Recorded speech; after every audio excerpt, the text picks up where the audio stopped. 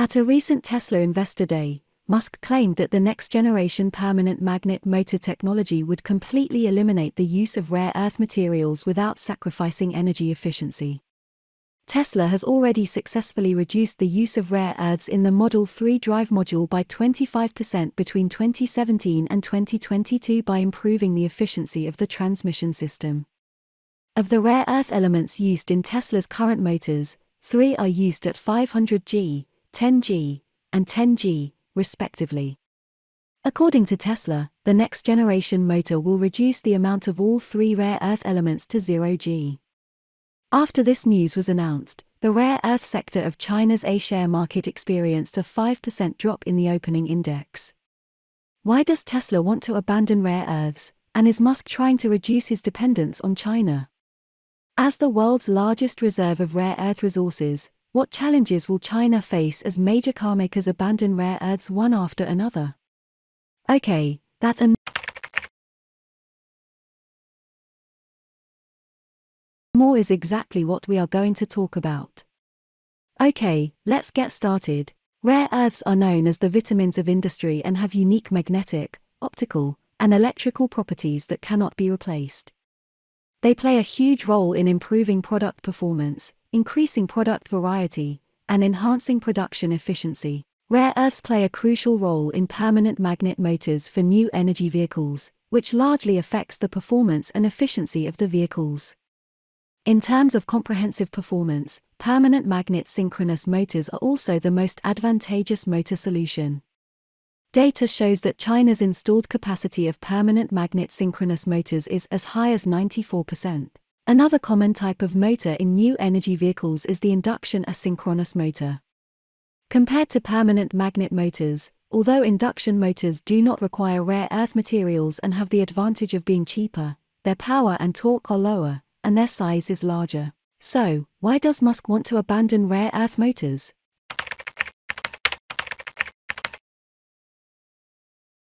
Regarding why Tesla is committed to a rare earth-free motor route, firstly, they want to reduce their dependence on rare earth permanent magnet materials and minimize the impact of market fluctuations and supply chain risks. Rare earth material prices are highly volatile, influenced by multiple factors such as market supply and demand, policy regulation, and environmental factors. Especially in the context of intensified trade frictions between China and the United States in recent years, it is undoubtedly a huge threat and challenge for car manufacturers like Tesla that rely on imported rare earth materials from China. Secondly, the current rare earth prices are high, and the decision to abandon rare earths is made to reduce the cost and price of cars.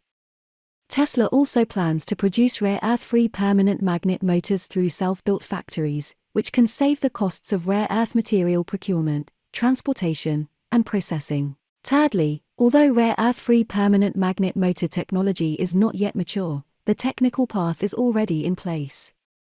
In addition, alternative non-rare earth permanent magnet materials such as aluminum, nickel, cobalt, and ferrite have already entered commercial applications. In addition to planning to use rare earth-free permanent magnet motors, Tesla has also taken measures to reduce its dependence on rare earths by optimizing car design and configuration, seeking alternative materials and suppliers, and recycling rare earth materials from scrapped cars. Furthermore, apart from Tesla, technology institutions, companies, and car manufacturers in China, Japan, and Europe are also attempting to develop permanent magnet synchronous motors that use less or no rare earths. 40 years ago, Panasonic applied for a patent on methanol-based rare earth-free permanent magnet alloys, making it one of the earliest countries to research rare earth-free permanent magnet materials. In the past decade, intensive research and development has been carried out in this technology field by countries worldwide, leading to a peak in patent applications.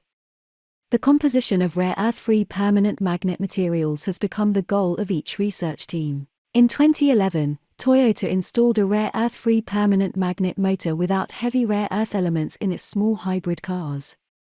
In 2018, Toyota announced that it would further develop motors with lower neodymium content but higher lanthanum and cerium content. In 2022, Honda and Daido Steel of Japan jointly developed the world's first motor that does not use any heavy rare earth metals. Moreover, Volkswagen has been exposed to using motors with lower rare earth content, containing only two rare earth elements, terbium and dysprosium. In addition, Daimler, Audi, and MOL are all developing motors with small amounts or even no rare earth elements. The reason why car manufacturers are persistent in going rare earth free is mainly due to cost considerations. Public data shows that rare earth permanent magnets account for about 50% of the raw material cost of the entire motor.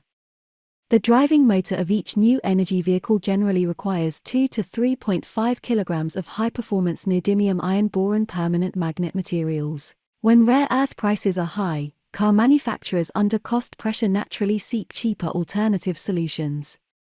From the current situation, the new technology has not been widely applied, and the rare earth dependence of permanent magnet motors remains serious. So, as car manufacturers continue to turn to rare earth-free materials, what impact does this have on the rare earth industry?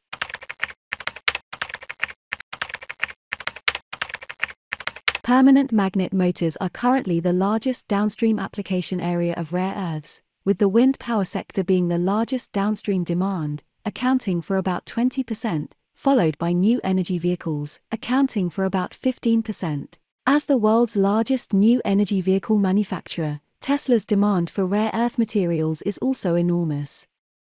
If Tesla can achieve its goal of rare earth-free permanent magnet motors and extend it to all of its models, it will definitely pose a challenge to China's rare earth industry, as a considerable portion of China's rare earth export volume is used to manufacture permanent magnet motors. If Tesla can successfully achieve a rare earth-free permanent magnet motor, and this motor can reach or even exceed the level of traditional permanent magnet motors in terms of performance, cost, and reliability, then other automakers may also follow suit and introduce rare earth-free permanent magnet motors, which will lead to a downward trend in global demand for rare earth materials, thereby affecting the supply-demand relationship and price trends of the global rare earth market. However, this impact will not be significant or long-lasting.